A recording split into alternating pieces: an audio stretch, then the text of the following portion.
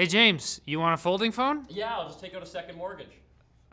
Oh, I had a whole nother joke planned for that, but I guess we're going with that. Yep, folding phones are officially a thing. Samsung unveiled the Galaxy Fold last week, but this weekend at Mobile World Congress, Huawei showed off their own design, which has what I think is an objectively better design. Where Samsung's model has a 4.6-inch exterior screen that opens up to reveal a 7.2-inch screen with a notch, the Huawei Mate X has a single 8-inch screen when unfolded. When it's folded, that same display is divided into a 6.6-inch screen on the front and 6.38-inch screen on the back because the camera assembly takes up some space on the rear. Having the display fold on the outside saves Huawei from having to include a gap like the Galaxy Fold does. It also means the device is much more usable in folded mode than Samsung's offering.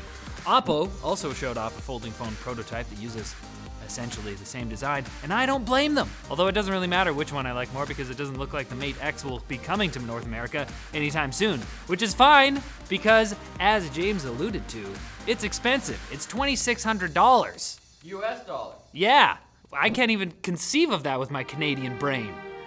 And I don't want Huawei spying on me anyway. Yeah. Yeah, kind of crazy how fast things move though. Like I thought the Fold, when we saw the Galaxy Fold, I thought that was the future. I was like, whoa, folding phones are here. And now it's like, the Fold? Pfft, that's old tech. Old news, boo!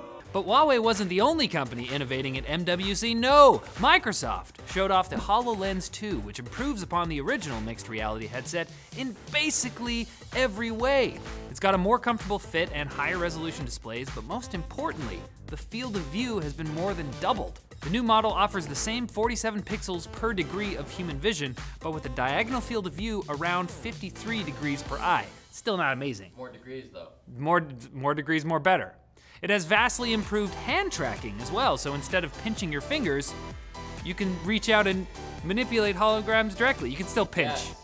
Yes. If you like the pinching, you can still pinch. You wanna just grab it, spin it. Yeah. Grr. And it also has eye tracking and voice detection, which can be used for things like navigating browser windows and dictating text while your hands are otherwise occupied. Doing what, James?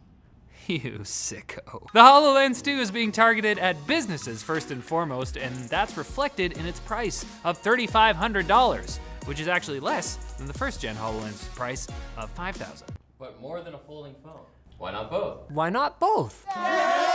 And LG had their own peculiar answer to the folding phone trend, adding a second screen. The LG V50 ThinQ 5G, why? Will be able to attach to the dual screen case and turn your phone into an Android Nintendo DS, essentially. What are you talking about? I don't understand this. The second display can be used as a keyboard, gamepad, or simply used to run 2 full screen apps at once. Gotta say, I almost like this better than the idea of a folding phone. High five, LG! Oh, whoops! I just unlocked LG's other flagship phone, the G8 ThinQ, which has a time of flight sensor that enables users to unlock the device with their hand. See what I went for a high five. Of course, you can also use your face, but having a phone recognize the veins in your hand sounds way cooler. And creepy. The sensor can also be used to recognize a number of air motion gestures, so you can control your phone while your little fingies are covered in buffalo wing sauce. Or buffalo cauliflower, James, I'm sorry. I wanna close apps by wax off. Wax on. Swipe right. Damn, girl! Thanks for talking to me. Wax See you later. Oh, it's also got a vibrating OLED screen that serves as a speaker. Cool stuff, LG, but you're still not Samsung. Getting close though. It's time for Quick Bits, brought to you by Brilliant Daily Problems. Hey, you wanna be smarter?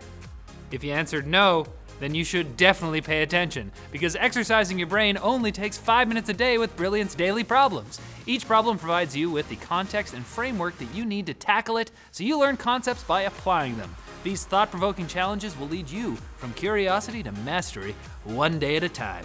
And if you wanna continue learning, there are more challenges and a helpful community to guide your adventure. Plus, the first 200 Techlinked viewers to sign up get 20% off an annual subscription. So head to brilliant.org/techlinked and finish your day a little smarter.